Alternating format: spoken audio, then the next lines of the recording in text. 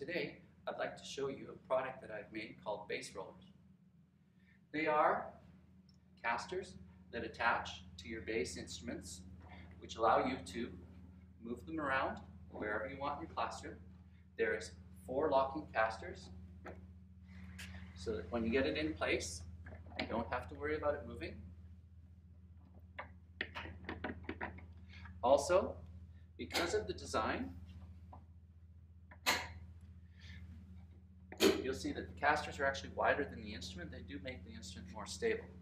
One other benefit is they don't raise the instrument up off the ground more than about ½ an inch, so that you can still sit at the instrument and play it. They're really easy to install.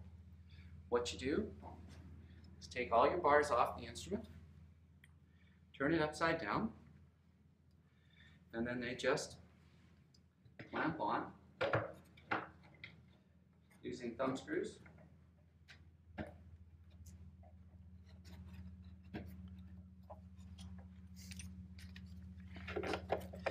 Now, this instrument has what I would call a sonar style resonator box, and that is that at the small end of the instrument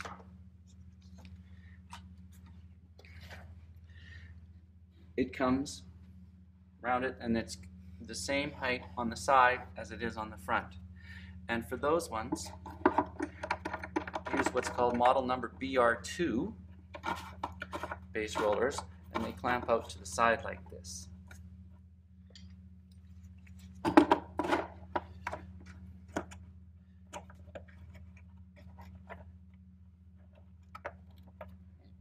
And then you just turn it over, put your bars back on, and it's ready to roll. The BR1 model